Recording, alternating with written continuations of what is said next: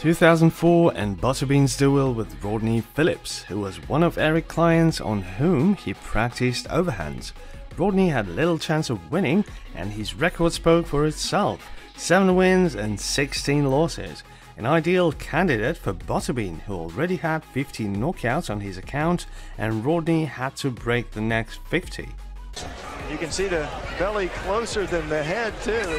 Oh, see ya. There was the power. In the second round, it's all about Butterbean's mockery and the fear of investing well in a blow from Rodney, so as not to anger the opponent and not to get a good booth. There was a feeling that Eric would finish the fight when he wanted to.